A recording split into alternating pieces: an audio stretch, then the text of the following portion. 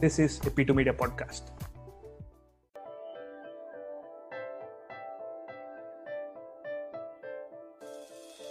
You are listening to Pure Perception, a podcast that gives you insights and learnings from microachievers. I am Revanth Anupoju, and I love to learn from other people's experiences, shortcomings, and apply them to real-time scenarios. I hope this podcast connects with you in a deeper level.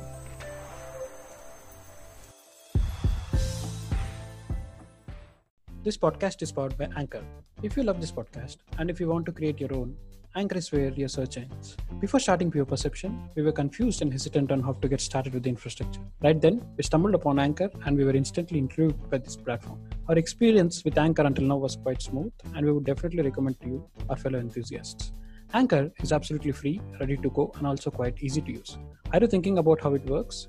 Recreation tools that come with Anchor allow you to instantly record and edit your podcast right from your smartphone or your personal computer. So what's the delay? Do you have inspiring stories to tell?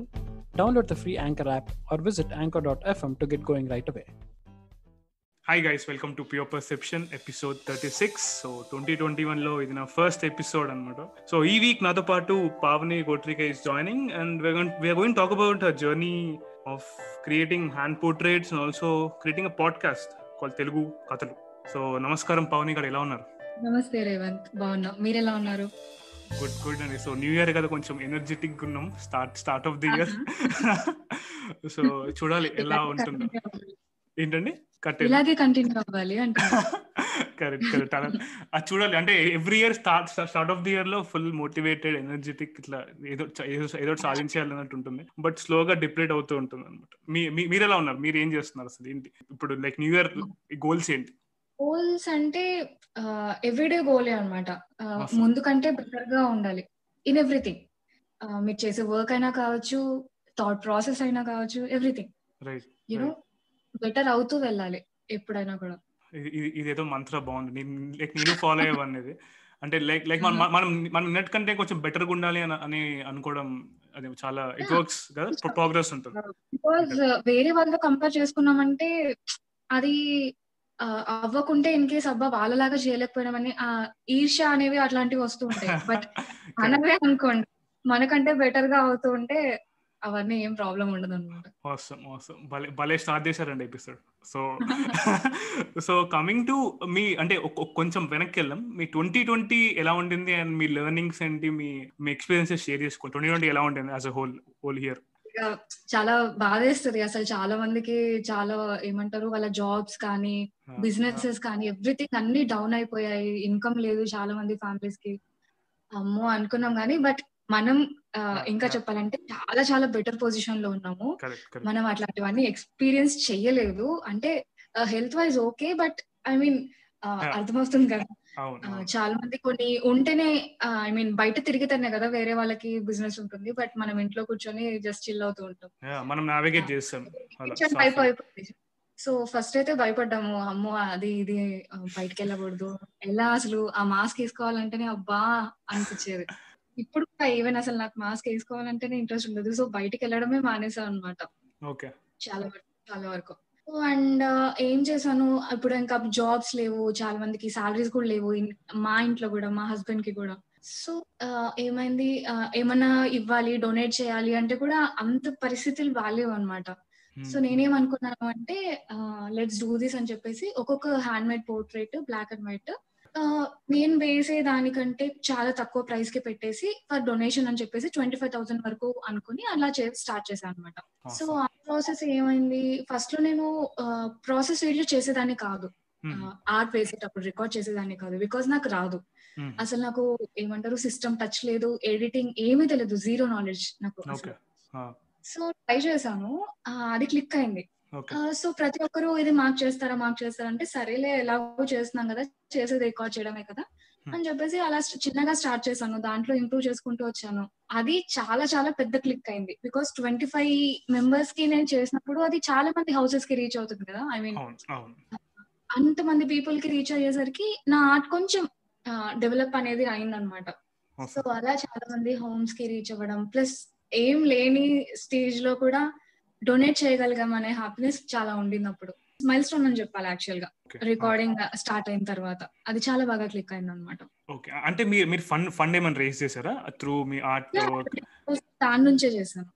Awesome awesome. ఎంత race చేశారంటే ఎంత race చేశారు? ఏంటి అసలు ఏం జరిగింది దాని తర్వాత? అంటే నేను ఒక పోస్టర్ టైప్ లో డిజైన్ చేసుకున్నాను అనమాట. ఓకే. సో నేను జనరల్ గా నేను చార్జ్ చేసేది డిఫరెంట్ ప్రైస్ ఉంటది, బట్ నేను 1000 రూపీస్ కి వేస్తా అని చెప్పేసి పెట్టాను ఒక ఫేస్. సో అలా పెట్టిన తర్వాత 25,000 కలెక్ట్ చేసేంత వరకు ఆర్డర్స్ తీసుకోవాలి అని అనుకున్నాను. బట్ జస్ట్ 2 days లో మొత్తం అన్ని 25 కంప్లీట్ అయిపోయాయి. అంత మంచి సపోర్ట్ వస్తుందని అసలు ఎక్స్పెక్ట్ చేయలేదు. సో మీరు ఆ ఫండ్ ని లైక్ డొనేట్ చేశారా? ఆ ఫండ్ ని ఫండ్ కి నేను ట్రాన్స్ఫర్ చేసేసాను అనమాట. ఓకే, పిఎం కేర్ ఫండ్స్ కా? ఓకే, పిఎం కేర్ ఫండ్స్ కి ట్రాన్స్ఫర్ చేశాను. దాని తర్వాతనే స్టార్ట్ అయింది ఎక్కువ బిజినెస్ అనేది. నా లైఫ్ లో నేను ఇంత ఎర్న్ చేస్తానని అస్సలు ఎక్స్పెక్ట్ చేయలేదు. దీని నుంచి ఓ మై గాడ్ అనుకున్నాను అనమాట. రీచ్ అవ్వడం everything, it was nice. Right. మనం మీ ఆర్ట్ వర్క్ దాని గురించి మాట్లాడే ముందు మీ బ్యాక్గ్రౌండ్ ఇస్తారా లిజనర్స్ కి? ఒక కాంటెక్స్ట్ లో ఉంటుంది. బ్యాక్గ్రౌండ్ యాక్చువల్ గా నేను ఇంటర్ చదువుకునేటప్పుడు నాకు ఫ్యాషన్ డిజైనింగ్ చేయాలని ఉంటుంది. ఫ్యాషన్ డిజైనింగ్ ఎందుకు అంటే నాకు డ్రాయింగ్ అంటే ఎక్కువ ఇష్టం. సో డ్రాయింగ్ ఫీల్డ్ లో ఏమున్నాయి అని చూస్తే నాకు ఫ్యాషన్ డిజైనింగ్ ఒకటే కనిపించింది. యాక్చువల్లీ చాలా ఉంటాయి, బట్ మనకు చెప్పే వాళ్ళు ఎవరు ఉండరు. సో నాకు తెలిసింది అదొక్కటే. సో దాంట్లోకి వెళ్దాం అనుకున్నాం. అంతే ఎంట్రన్స్ టెస్ట్ నిఫ్ట్ లో అంతా ఓకే అనుకునేటప్పుడు జస్ట్ జాయిన్ అవుతానేమో అనుకునేటప్పుడు ఇంకా మళ్ళీ వేరే వాళ్ళు చాలా ఎక్స్పెన్స్ అవుతుంది, అది అంత అనుకున్నంత ఈజీ కాదు, కెరీర్ క్లిక్ అవుతానే ఓకే, లేదంటే అసలు ఇంకా వేస్ట్ అంత పెట్టినా కూడా అని చెప్పేసి అన్నారు అనమాట. సో ఇంకా మా ఇంట్లో వద్దు, అవసరం లేదు అని అన్నారు. సో ఇంకా అది స్టాప్ చేసేసి ఇంకా బిఎస్సి లోకి వెళ్ళిపోయా. దాని తర్వాత ఎంబీఏ అండ్ జాబ్ అలా చేద్దాంలే అని చెప్పేసి ఇంకా అయిన తర్వాత డిగ్రీ తర్వాత ఇంకా మళ్ళీ నాకు ఇంకా ఎందుకో చేయబుద్ధి కాలేదు, బికాస్ జాబ్ మీద అంత ఇంట్రెస్ట్ లేదు, వేరే జాబ్స్ మీద. సో నేను డ్రాయింగ్ నేర్చుకుందాం అని చెప్పేసి చాలా సర్చ్ చేసి చాలా మంది దగ్గర కొంచెం నేర్చుకుంటూ వచ్చా అనమాట. మీరు మొత్తం సెల్ఫ్ లెర్న్ ఎక్కడ కూడా ఏం కోర్స్ ఏం చేయలేదు? కోర్సెస్ అట్లా ఏం లేదు. యాక్చువల్ గా కోర్స్ అంటే బిఎఫ్ఏ అని ఉంటది అనమాట, బ్యాచులర్ ఆఫ్ ఫైన్ ఆర్ట్స్ అని. అక్కడికి వెళ్ళాను, బట్ నాకెందుకు అంత వర్త్ అనిపించలేదు అక్కడ వెళ్ళినప్పుడు. సో 2 months ఉన్నా ఇంకా రిటర్న్ వచ్చేసాను. ఇంకా అందుకని ఇంకా అది స్టాప్ చేశాను. సో ఇంకా నేను ఓన్ గానే నేర్చుకుంటూ ఉండడం స్టార్ట్ అయింది అనమాట. సో వన్స్ అప్పుడు లాస్ట్ లో ఏం తెలిసింది అంటే ఇట్లా పోర్ట్రేట్స్ కి అమౌంట్ ఇచ్చి మరీ వేయించుకుంటారండి. నేను షాక్, అసలు ఇలా కూడా ఉంటానా అని చెప్పేసి. సీరియస్లీ అప్పుడు స్టార్ట్ అయింది 600 ఇస్తారా దీనికి అని అనుకున్నాను అనమాట. అప్పట్లో మాది కర్నూలు అనమాట బేసిక్ గా. సో అక్కడ అలా అనుకునేదాన్ని. సో ఇప్పుడు ఇట్లా మలుపు తిరిగిపోతుందని ఎక్స్పెక్ట్ చేయలేదు ఎప్పుడు కూడా. స్టార్ట్ ఎప్పుడు చేశారు ఇది? లైక్ ఒక ఇన్స్టాగ్రామ్ పేజ్ ప్రొఫైల్ క్రియేట్ చేసుకొని అక్కడ నుంచి? నేను కర్నూలులో ఉన్నా అని చెప్పాను కదా ఫస్ట్. సో అప్పుడు ఏమైంది అంటే నేను చిన్నగా ఏం చేశాను, గిఫ్ట్ షాప్స్ ఉంటాయి కదా, గిఫ్ట్ గ్యాలరీస్, ఇలాంటి వాటిల్లో వెళ్ళి కొలాబరేట్ అయ్యా. సో నేను ఇలా ఆర్ట్స్ చేసి నేను మీకు ఇస్తాను, you can sell it at your price అని చెప్పేసి అలా స్టార్ట్ చేశాను. దెన్ అప్పుడు నాకు ఇన్స్టాగ్రామ్ తెలుగు ఏమీ తెలియదు. ఫేస్బుక్ లో ఒక పేజ్ ఒకటి ఓపెన్ చేసి కూర్చున్నాను, బట్ జీరో, దానివల్ల ఏం యూజ్ రాలేదు. నాకైతే అవ్వలేదు. దెన్ ఇన్స్టాగ్రామ్ అనేది నాకు మ్యారేజ్ అయిన తర్వాత స్టార్ట్ అయింది. అప్పుడప్పుడే ఇన్స్టాగ్రామ్ ఓకే అనుకున్నా. కొంచెం వర్క్స్ పోస్ట్ చేస్తూ ఉంటే ఎంకరేజ్మెంట్ రావడము, మాకు ఇలా వేస్తారా అని అడగడము, ఇలాంటివి కొంచెం స్టార్ట్ అయ్యాయి అనమాట. సో అప్పుడు ఇన్స్టాగ్రామ్ లో కొంచెం బాగా పెరుగుతూ వచ్చింది, పీపుల్ కి రీచ్ అయ్యే కొద్ది. ఇన్ఫాక్ట్ చెప్పాలి అంటే మా ఫ్యామిలీ ఆర్ ఫ్రెండ్స్ సర్కిల్లో వేసింది దాదాపు 10% అని చెప్పొచ్చు ఇప్పటి వరకు. నాకు మొత్తం ఎవ్రీథింగ్ బయట నుంచి వచ్చింది. So correct. సో మీ ఇన్స్టాగ్రామ్ గ్రోత్ గురించి మాట్లాడదాం. అది ఎలా స్టార్ట్ అయింది, అండ్ ఆల్సో దాని గురించి ఇప్పుడు ఇన్స్టాగ్రామ్ లో కొన్ని ఉంటాయి కదా, మనం ఆర్గానిక్ గా గ్రో అవ్వాలంటే మనకు కొన్ని ఒక స్ట్రాటజీ ఉంటుంది. ఇలా హ్యాష్ ట్యాగ్స్ పెట్టి ఇలా రోజు పెడుతూ ఒక్కొక్క ఆర్టికల్. సో మీరు అలాంటి ఏమైనా స్ట్రాటజీ ఏమైనా యూజ్ చేస్తారు, లేకపోతే ర్యాండమ్ గా ఆర్గానిక్ గా మీరు పెట్టుకుంటూ వెళ్తుంటే మీకు సో అలాంటి ఏమైనా? నాకు అసలు హ్యాష్ ట్యాగ్ గురించి కూడా తెలియదు, జస్ట్ పోస్ట్ చేసుకుంటూ వెళ్ళాను. దాని తర్వాత తెలిసింది హ్యాష్ ట్యాగ్స్ ఇలా యూజ్ చేస్తారు అని చెప్పేసి. సో ఏం చేశాను, ఏ ఆర్టిస్ట్లవి వాళ్ళు ఏం హ్యాష్ ట్యాగ్స్ యూజ్ చేశారు అలా సెర్చ్ చేయడం, నాకు రిలేట్ అయ్యేవి ప్లస్ వాళ్ళు యూజ్ చేసినవి, హ్యాష్ ట్యాగ్ ఎంత మంది ఉన్నారు అట్లాంటి పోస్టులు, అలాంటివి కొంచెం చూసుకుంటూ అలా స్టార్టింగ్ లో ఎక్కువ కాన్సన్ట్రేట్ చేసేదాన్ని. ఫస్ట్ లో తర్వాత మిడిల్ స్టేజ్ లో అని చెప్పొచ్చు. దాని తర్వాత వేరే ఆర్టిస్ట్లవి కింద చూసి చేయడం మానేసా అనమాట. నా ఆర్ట్లో ఏముందో అది మాత్రమే పెట్టుకుంటూ వెళ్ళా. Okay okay. నాకు ఫేవరెట్ అయిన పర్సన్స్ సెలబ్రిటీస్ ఉంటారు కదా, ఇప్పుడు మహాతల్లిని, సో అలాంటి వాళ్ళు, జాహ్నవి, తను అలాంటి కొంచెం సెలబ్రిటీస్ వి వేయడం వల్ల కూడా కొంచెం రీచ్ అనేది పెరిగింది అనమాట. Okay okay. సో మీరు లైక్ లైక్ సెలబ్రిటీస్ ని కలిసినట్టున్నారు కదా, నేను ఇందాక మీ ఇన్స్టాగ్రామ్ స్కిమ్ చేస్తుంటే కనబడి. మీకు ఎలా అనిపించింది వాళ్ళకి ఇచ్చి వాళ్ళు తీసుకొని వాళ్ళకి ఒకటి ఇస్తారు కదా, ఒక కైండ్ ఆఫ్ ఫీడ్బ్యాక్ లాంటిది అని ఇస్తారు కదా, సో మీకు ఎలా ఉండింది అప్పుడు వాళ్ళ నుంచి చాలా తీసుకోవడం? లైఫ్ లో ఫస్ట్ టైం అలా ఒకరిని వెళ్ళి కలవడం అనేది అసలు అన్ఎక్స్పెక్టెడ్ థింగ్. అది ఎలా రిసీవ్ చేసుకుంటారో ఏంటో అలా అనుకున్నాను, కానీ కలిసిన ప్రతి ఒక్కరు కూడా చాలా చాలా మంచిగా రిసీవ్ చేసుకున్నారు. మోస్ట్ మెన్షన్ చేయాల్సింది అంటే జాహ్నవి గారు. అసలు కూర్చోబెట్టి అంత డీటెయిల్స్ అడిగి ఎంత మంచిగా అంటే అంత మంచిగా ట్రీట్ చేశారు. అసలు ఆ డే మాత్రం అసలు మర్చిపోలేదు సీరియస్లీ. అండ్ శామ్ ని కలిసినప్పుడు అయితే నైట్ 2 o'clock వరకు మేల్కొన్నాను, తను షూట్ అయిపోయిన తర్వాత వెయిట్ చేయడం కోసం. ఇవ్వాలి అది కూడా ఇస్తానో లేదో కూడా గ్యారంటీ లేదు. ఆ బాడీ గార్డ్ మళ్ళీ ఆపేసి అసలు వాళ్ళు అలసిపోతారు, అసలు అవ్వదు అని చెప్పేశాడు. డౌటే అండి. సరేలే అయితే అవుతుంది, లేకపోతే లేదు అని చెప్పేసి అలాగే ఉన్నాము. But she receive. ఇది ఆట చాలా బాగుంది, నీ పేరేంటి అని అడిగితే ఓ మై గాడ్ శామ్ ఇట్లా మాట్లాడుతుంది అనిపించింది. సో మీకు కమింగ్ టు మీరు పిల్లలకి క్లాసెస్ తీసుకున్నారు కదా, సో దాని గురించి చెప్పండి. అసలు ఏంటది, అది ఒక ఎన్జిఓనా ఏంటది, లైక్ దేనికి లైక్ చేశారు అది? ఫస్ట్ నేను ఇంట్లో ట్రై చేశాను అనమాట నేర్పించడానికి. అందరు డ్రాయింగ్ బాగా వేస్తావు కదా, నేర్పించు అని. ఓకే. అనుకున్నంత ఈజీ కాదు ఒక విద్యని వేరే వాళ్ళకి నేర్పించడం, బికాజ్ అది కూడా ఒక స్కిల్లే. ఎందుకంటే అది చాలా చాలా డిఫికల్ట్ ఒకరికి నేర్పించడం అనేది. అది స్వతహాగా మనకి వస్తే ఓకే, గానీ ఒకరికి సేమ్ అదే ఏమంటారు, వాళ్ళకి సేమ్ అట్లానే మనకు వచ్చిన లాగా నేర్పించాలంటే అది చాలా డిఫికల్ట్ అది. సో అలా కొంచెం 2-3కి నేర్పించా అనమాట ఇంతకు ముందు. సో ఆ ఎక్స్పీరియన్స్ తోటి, సో మా హస్బెండ్ వచ్చేసి మ్యారేజ్ ముందు నుంచి కూడా గ్రామశ్రీ అని చెప్పేసి శ్రీరామకృష్ణ మఠం, వివేకానంద వాళ్ళది సండే వెళ్ళేసి ఫ్రీ మెడిసిన్ ఇస్తారనమాట, డాక్టర్స్ అందరూ వెళ్ళేసి క్యాంప్స్ పెట్టి. సో అలాంటి వాటి మంచి విషయాలు నేర్పించడం ఇట్లాంటివన్నీ చేస్తారు. సో ఇట్లాంటి క్రాఫ్ట్ వర్క్స్ అలా కూడా నేర్పించేవాళ్ళు అనమాట. సో నాకు ఆర్ట్ ఉంది, సో నేను అది వాళ్ళకి పిల్లలకి నేర్పిస్తే వాళ్ళు ఫ్యూచర్ లో ఏమన్నా ఇంట్రెస్ట్ ఉన్న వాళ్ళు అలా వెళ్తారు కదా అని చెప్పేసి నేను స్టార్ట్ చేశాను అలా వెళ్ళడం. బట్ కోవిడ్ వల్ల స్టాప్ అయింది. ఇంతకు ముందు వెళ్ళేదాన్ని జస్ట్ మంత్లీ వన్స్ అలా. అంటే మీకు ఎలా ఉండింది వాళ్ళకి నేర్పిస్తూ ఉంటే ఆ ఎక్స్పీరియన్స్? చాలా చాలా నర్వస్ గా ఉండింది, బికాస్ నేను నేర్పించడం నాకు రాదు, ఎలా చెప్తే ఎలా రిసీవ్ చేసుకుంటారో తెలీదు, అలా అంతా ఉండింది. But yeah, first easy subject ఎంచుకున్నాను అనమాట. వాటర్ కలర్స్ అంటే కొంచెం ఈజీగా ఉంటుంది, సింపుల్ గా సీనరీ ఇలాంటివి అయితే. సో అందుకని వాటర్ కలర్స్ అన్ని కొని షీట్స్ వాళ్ళకి కొని, ఫస్ట్ అయితే చాలా తక్కువ మంది వచ్చారు తెలియదు కాబట్టి. అసలు next second third fourth times అయితే దాదాపు 150 పీపుల్ అసలు చిల్డ్రన్ బ్యాచెస్ డివైడ్ చేసి ఒక క్లాస్ అయిపోయిన తర్వాత ఒక క్లాస్ అట్లా చేసే వరకు వచ్చారు అనమాట. అంటే ఎంజాయ్ ఇట్ ఎ లాట్ అసలు. So coming to me art process ఎలా ఉంటుంది అంటే ఫర్ ఎగ్జాంపుల్ ఒక ప్రాజెక్ట్ కానీ ఒక పర్సన్ మీకు లైక్ డిఎం చేశారు, నాకు ఇలాంటి ఆర్ట్ కావాలి, సో మీరు ఎలా స్టార్ట్ చేస్తారు? అంటే watts process of like getting from start to end? First అయితే ఇన్స్టాగ్రామ్ లో పింగ్ చేస్తుంది. సో నేను కంపల్సరీ ప్రతి ఒక్క డిఎం కి కూడా రిప్లై ఇస్తాను. అండ్ దెన్ వాళ్ళు అడిగినప్పుడు నేను ప్రాసెస్ చెప్తాను అనమాట. సో వాళ్ళు నాకు కావాల్సింది ఫోటోగ్రాఫ్ అండ్ మనీ అంతే. వాళ్ళు మంచి పిక్చర్ మెయిల్ చేస్తే చాలు, ఇంకా ఇన్పుట్స్ ఏమీ అవసరం లేదు. వాళ్ళకు ప్రైస్ అనుకుంటే ప్రొసీడ్ అవుతాము, లేదు అంటే అయిపోయింది అంతే. నేను వాళ్ళకి మొత్తం అయిపోయిన తర్వాత విత్ ఫ్రేమ్ కొరియర్ కూడా చేసేస్తాను అనమాట వాళ్ళ ప్లేస్ కి. అది వాళ్ళకైనా లేకపోతే గిఫ్ట్ తీసుకునే పర్సన్ కైనా. ఎందుకంటే ఇప్పుడు ఈ మధ్య ఒక్కొక్కరు ఒక్కొక్క చోట ఉంటున్నారు, బర్త్డే కానీ యానివర్సరీస్ కానీ మ్యారేజెస్ కి కానీ అసలు అటెండ్ కలవలేకపోతున్నారు పీపుల్.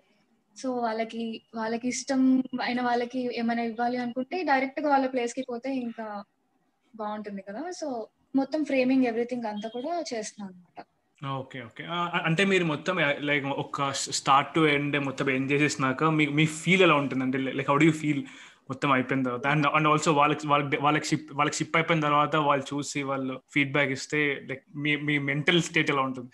క్లౌడ్ నైన్ ఇంకా అసలు బికాస్ కొంతమంది అసలు పాపం చాలా అంటే చాలా రెస్పెక్ట్ ఇస్తారు, చాలా అంటే చాలా ప్రేమ చూపిస్తారు, ఎంత బాగుంది అని చెప్పేసి. వాళ్ళు అంటే అవతల పర్సన్ రిసీవ్ చేసుకున్న హ్యాపీనెస్ ని వాళ్ళు మనకు చెప్తుంటే రివర్స్ లో చాలా చాలా బాగుంటుంది. ఇప్పుడు కొంతమంది వీడియోస్ పంపిస్తారు ఓపెన్ చేసేటప్పుడు, వాళ్ళ ఫీల్ అనేది అసలు ఇట్స్ అమేజింగ్. ఇంకా ఈ మధ్య అమృత ప్రణయ్ వాళ్ళది స్టార్ట్ చేశాను అనమాట.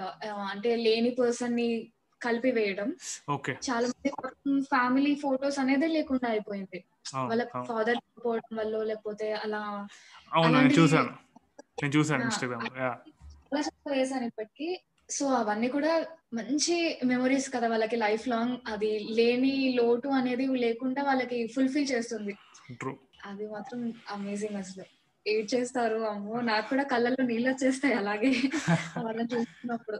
I'm very happy. అంటే మనం వేరే వాళ్ళ లైఫ్ లో కొంచెం హ్యాపీనెస్ ఇస్తున్నాం కదా అనే ఒక ప్రౌడ్ ఫీలింగ్ అనమాట.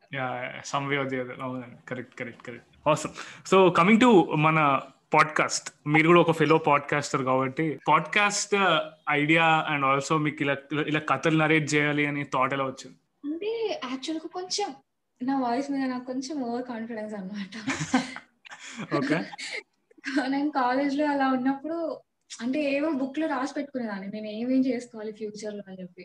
వాటిల్లో న్యూస్ యాంకర్ ఇలాంటివన్నీ రాసిండు. బట్ నా వల్ల అవ్వదని నాకు తెలుసు. బికాస్ నేను చాలా అంటే చాలా వేరే వాళ్ళతో అసలు మాట్లాడలేను, నాకు అస్సలు రాదు మాట్లాడడానికి. ఒక కాన్వర్సేషన్ స్టార్ట్ చేయాలంటే కూడా నాకు చాలా భయం. ఏమనుకుంటారో, ఏం మాట్లాడితే అసలు ఇది కరెక్టా కాదా, ఎన్ని ఆలోచనలు అనమాట. సో సైలెంట్ ఉన్నాను, నా వల్ల కాదులే అని చెప్పేసి. బట్ ఏమనిపించింది, ఒకసారి నేను స్టోరీస్ విన్నా అనమాట ఇన్స్టాగ్రామ్ లో. సో నేనెందుకు స్టోరీస్ చెప్పకూడదు అని అనిపించింది. ఫస్ట్ నీతి కథలతో స్టార్ట్ చేద్దాంలే అని చెప్పేసి నీతి కథలు అని స్టార్ట్ చేశాం. దాని తర్వాత ఒక 2-3 చెప్పిన తర్వాత నాకు అనిపించింది నీతి కథలు మాత్రమే చెప్తే ఎవరు వింటారు, అన్ని రకాలుగా చెప్తే బాగుంటుంది కదా అని అనిపించింది. So I change it to Telugu కథలు అనమాట. సో అలా చిన్నగా కథలు చెప్తూ ఉండడం స్టార్ట్ చేశాను. అండ్ బట్ నాకు అంత క్రియేటివిటీ, మరీ ఎక్కువ క్రియేటివిటీ కూడా లేదు. సో ఎలా మనకి కంటెంట్ ఎలా అని ఆలోచించి నేను ఇన్స్టాగ్రామ్ లో ఆల్రెడీ నేను ఆర్ట్స్ చేస్తున్నాను కాబట్టి నేను స్టోరీ పెట్టాను అనమాట. ఇలా స్టోరీస్ మీకు ఉంటే నేను నరేట్ చేస్తాను, మీకు ఏమంటారు దాన్ని, మిమ్మల్ని మీరు స్టోరీ ఇచ్చానని చెప్పి వాళ్ళకి చెప్తాను అని చెప్పేసి. క్రెడిట్స్ ఇస్తా అని చెప్పేసి అలా స్టార్ట్ చేశాను. ఒక అమ్మాయి ముందుకు వచ్చింది, తను మంచి స్టోరీస్ రాసింది. ఫస్ట్ 3 స్టోరీస్ అలాగే అయిపోయాయి. దాని తర్వాత మేము కూడా చెప్తాం అని చెప్పేసి చాలా మంది అలా ముందరికి రావడం జరిగింది అనమాట. ప్లస్ ఇప్పుడు స్పాటిఫై, యాపిల్ పాడ్కాస్ట్ ఇట్లా అన్ని ప్లాట్ఫామ్స్ లో పాడ్కాస్ట్ వెళ్ళడం వల్ల మా స్టోరీస్ కూడా చెప్పండి అని చెప్పేసి ఇన్స్టాగ్రామ్ లోకి వచ్చి పింగ్ చేసి మీ స్టోరీస్ చాలా బాగుంటున్నాయి వింటున్నాము అని చెప్పి చెప్తూ ఉన్నాను అనమాట. సో అలా స్టోరీస్ కి ఇప్పుడు ప్రస్తుతానికి ప్రాబ్లం లేకుండా ముందరకు నడుస్తూ ఉంది. అంటే మీరు యాక్టివ్ గా చేస్తున్నారు కదా, నేను విన్నాను ఒక కపుల్ ఆఫ్. సో మీరు కంటిన్యూస్ గా చేస్తున్నారు అని కన్సిస్టెంట్ గా చేస్తున్నారు కదా, సో ఆ కన్సిస్టెంట్ గా చేయడం అనేది it's very important. What is మీరేమంటారు దాని గురించి? కంపల్సరీ, ఎందుకంటే అసలు జనాలకు మర్చిపోతారు కూడా కొన్ని రోజులు ఉంటే. ఏమన్నా ఏమైనా జరిగింది అంటే దాని గురించి రెగ్యులర్ గా ఏదో ఒకటి ముందరికి వస్తూ ఉంటేనే మనకు గుర్తుంటుంది. అలాగే వదిలేసాం అనుకోండి మళ్ళీ కింది నుంచి స్టార్ట్ చేయాల్సి వస్తుంది, అంత మంచి ఫ్లో ఉండదు. ఎలా ఉంటుందంటే రిలేషన్ టైప్ లో ఉంటుంది అనమాట. ఒక రిలేషన్ లో ఉన్న పీపుల్ ఫ్రీక్వెంట్ గా కలుస్తూ ఉండాలి. తర్వాత ఎవరి పనిలో వాళ్ళు బిజీ అయిపోయి వదిలేసాను అనుకోండి వాళ్ళు గుర్తు కూడా రారు మనకు. సో చాలా మంచి ఎగ్జాంపుల్ చెప్పారు. అంటే పాడ్కాస్ట్ కూడా ఒక రిలేషన్షిప్ లాగే మెయింటైన్ చేయాలి, కన్సిస్టెన్సీ అని అంటున్నారు అనమాట. స్టోరీస్ విని నా స్టోరీ లాగా ఉంది ఇది, అసలు మీరు ఎలా చెప్తున్నారు ఇది సేమ్ టు సేమ్ నా స్టోరీ లాగా ఉంది ఇది అని కొంతమంది చెప్తూ ఉంటారు. బాగా రిలేట్ అయ్యారా? ద బిగ్గెస్ట్ హిట్ అంటే మా మ్యాట్రిమోనీ లవ్ స్టోరీ అన్నమాట. అది మా ఓన్ సిరీస్. ఐ మీన్ నాకు మా హస్బెండ్ కి జరిగిన స్టోరీనే నేను మ్యాట్రిమోనీ లవ్ అనేది స్టార్ట్ చెప్పాను అనమాట సిరీస్. అవునా? నేను వినలేదండి, వింటాను. సూపర్. అంటే మొత్తం like based on true స్టోరీయా? Everything అంటే మా హస్బెండ్ పేరు డిఫరెంట్ చెప్పాను అండ్ ఊరు డిఫరెంట్ చెప్పాను తప్ప ఇంకా మిగతాదంతా ఎగ్జాక్ట్ సేమ్ జరిగిన స్టోరీ చెప్పాను అనమాట. క్రేజీ. నా పాడ్కాస్ట్ అన్నిటిలో ద బిగ్గెస్ట్ హిట్ అంటే మా సిరీస్ అన్నమాట. సో స్టోరీ టెల్లింగ్ అది ఇంకా like story telling is like ever lasting కదండి, లైక్ ఎవరైనా కనెక్ట్ అవుతారు ఎనీవేర్. సో మన సొసైటీ బిల్డ్ అయ్యేది స్టోరీస్ మీద కాబట్టి. సో అదే నేను లైక్ నాకు కూడా అనిపించింది అప్పుడు మీరు ఇంకా. అండ్ ఇంకోటి ఏంటంటే మీ పాడ్కాస్ట్ టాప్ పాడ్కాస్ట్ ఇండియాలో టాప్ 100 లో ఉంది కదండి, 58 కదా, స్పాటిఫై 58 అండ్ గానా 12 కదా. 50కి వచ్చింది. awesome కంగ్రాచులేషన్స్ అండి, కంగ్రాచులేషన్స్. అంత అంటే డీలో పడిపోకూడదు అనమాట, కిందికి వెళ్ళిందని చెప్పేసి అటు ఇటు అవుతుంటాయి. బట్ రెగ్యులర్ గా మంచి కంటెంట్ ఇస్తుంటే ఆబ్వియస్లీ అందరూ వింటారు అని ఒక నమ్మకం. అంటే నా ఇంటెన్షన్ కూడా అదే అండి. ఇప్పుడు నేను కూడా అంటే వీక్లీ ఒక ఎపిసోడ్ బాగుంటే దానికి రీచ్ వచ్చి దాని ర్యాంక్ అవుతాం, ఒక ఎపిసోడ్ బాగాలేకపోతే రీచ్ లేకపోతే ఉంటుంది. సో మనం we can't depend on metrics. అంటే ఇప్పుడు ర్యాంక్ అవుతున్నాం, ఎక్కువ మంది వింటున్నాం కాకుండా మనం ఎవ్రీ ఎపిసోడ్ కి మన ఇంప్రూవ్మెంట్ ఉంటే బెటర్ కదా అని అలా కన్సిస్టెంట్ గా చేసుకుంటూ వెళ్ళిపోవడమే అని అలా చేస్తున్నాను అనమాట. కన్సిస్టెంట్ గా చేయండి, మంచి కంటెంట్ చేయండి, కంపల్సరీ పీపుల్ వింటారు, పక్కా వింటారు. సో తెలుగు కథలు వల్ల మీరు నేర్చుకున్న ఒక మంచి ఇన్సైట్ ఏదైనా ఉంటే చెప్పండి, తెలుగు కథలు పాడ్కాస్ట్ చేయడం వల్ల. ఫస్ట్ ఆఫ్ ఆల్ నా వాయిస్ ఎంత మంది వింటున్నారు అనే హ్యాపీనెస్ అనమాట. ఇప్పుడు మనం ఉన్నా లేకపోయినా రేపు పొద్దున ఫర్ ఎవర్ ఇది ఉండిపోతుంది. జస్ట్ అంతే కదా, నాకు అదే అనిపిస్తుంటుంది అప్పుడప్పుడు. అంటే ఇప్పుడు మన వాయిస్ ఏజ్ పెరిగే కొద్దీ మారుతూ వెళ్తుంది, రైట్? సో ఈ వాయిస్ మనం ఎప్పుడు వింటాం, ఇంకా వినలేం కదా తర్వాత. సో ఇలాంటివి వింటున్న బ్యాక్ వెళ్ళి చూసుకోవాలి అనుకుంటే ఇలాంటివి ఏవైనా చేస్తే ఉండిపోతాయి కదా అనిపిస్తుంది అనమాట. I'm feeling happy for that actual గా. చాలా మందికి నచ్చడం, వాళ్ళకి కనెక్ట్ అవ్వడం, వాళ్ళ స్టోరీ 10 మంది వింటుంటే వాళ్ళు హ్యాపీగా ఫీల్ అవ్వడం, ఒక కమ్యూనిటీ లాగా కూడా ఫార్మ్ అయింది అనమాట. సంవేద్ గారు పాడ్కాస్టర్స్ కి ఒక వాట్సాప్ గ్రూప్ క్రియేట్ చేశారు కదా. రైట్ నేను కూడా ఉన్నాను.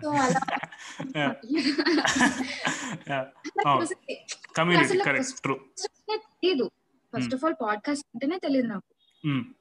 అతను పింక్ చేసిన తర్వాతనే తెలిసింది, ఓకే దీన్ని పాడ్కాస్ట్ అంటారు, దీన్ని ఇంతమంది చేస్తున్నారు, ఇంతమంది ఉన్నారు అని చెప్పి. అవును అదే మీరు చెప్పారు కదా అప్పుడు. అంటే లైక్ అసలు నార్మల్గా ఇన్స్టాగ్రామ్ లో పెట్టేవారు, కానీ ఇట్లా అన్ని ప్లాట్ఫామ్స్ లో డిస్ట్రిబ్యూట్ చేయడానికి అసలు థాట్ కూడా లేదు. సంవేద్ బ్రో చెప్తే అలా మీరు చేశారని చెప్పారు. అవును. సో దానివల్ల రీచ్ కూడా ఎక్కువ, మీకు రీచ్ కూడా ఎక్కువ ఉంటుంది కదా. ఉంది. అండ్ గానాలో ఇప్పుడు వేరే ప్లాట్ఫామ్స్ లో కూడా మనకు సపరేట్ గా అప్లోడ్ చేసేకుంది.